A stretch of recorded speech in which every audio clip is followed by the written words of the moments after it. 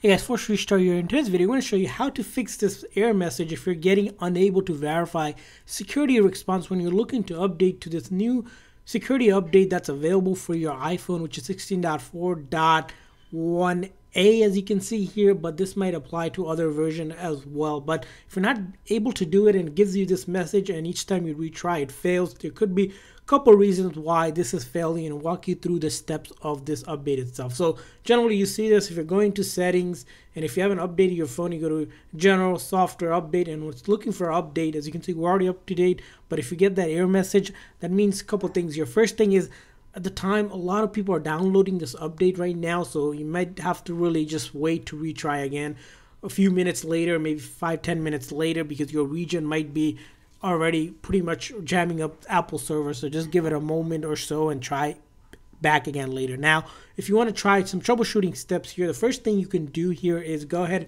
and check your internet connection and kind of do a quick refresh. To do that, we're going to pull down the top down menu here and we're going to turn on airplane mode for a moment, and then we're going to turn it back off. And all that does is, as you can see here, all these icons around connectivity are refreshed again. So that's kind of a quick way to test to make sure your internet is working. Now, after done that, go check to see if that update is available for you, and you can try to download it again. Now, if you're still getting the issue, the next thing here that we want to do is a forced restart of our phone. So to do a forced restart, you're going to do volume up, volume down, and then hold this big side button on the right hand side. Again, that's volume up and down one after another really quickly, which is important, and then you hold that side button. We're going to keep on holding until the screen goes completely black, and then we'll see the Apple logo reappear one more time here, and then we let go of that button. Again, make sure you press volume up and down quickly one and after another. If you don't and you click on the side button, Siri most likely will activate. So up and down really quick, and then hold that side button completely till the screen goes black and the Apple logo reappears. This method will not delete any of your data or anything like that. All it will do is kind of reload the code again and making sure that if there was any sort of software related issue around getting that update, it should resolve that. Now, after you have done that, the next thing to do is checking your iPhone storage here. And if you can go into settings, general, and then check out iPhone storage here.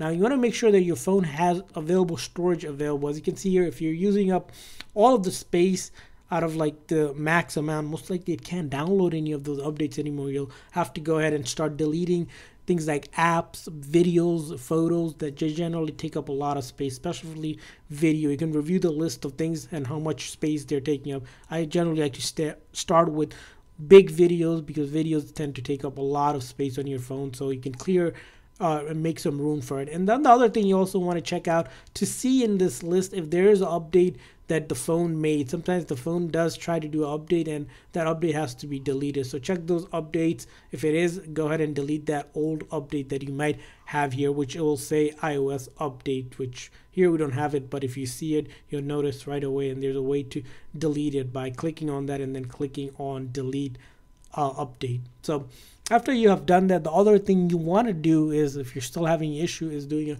quick network reset. And this is going to be around if you're having any network connectivity issue. In the settings here, you're going to go to general, and then all the way down here where it says transfer reset iPhone, and you click on that, and then the very first option for reset, and the reset that you want to do is the second one, which is reset network setting. But before we do that, you have to understand what this does. This will go ahead and delete any network related settings, like if you have saved Wi-Fi, VPN settings, those will get reset and help your phone reconnect again. Once you do that, you would have to enter the password and VPN setting again. But again, quick way to do that. Also around VPN is if you have a VPN set up here in the settings general, and then you want to check to see if you have any kind of VPN setup. Sometimes you have to disable or remove those VPN as well. It could be restricting you from updating to that version that you want to update. Lastly, if all of these methods fail, what you'll need to do is update through your computer, and you can use it through a PC or on a MacBook. You can download the iTunes app, which is free to download to be able to update it, which is covered in another video. We'll leave that video link in the description section or the comment section, so check that out on how to update through your computer. So hopefully this quick little video was helpful, so please make sure that like and subscribe button, and I hope you can go ahead and download that update for your phone. Thanks for watching, guys. See you guys next time.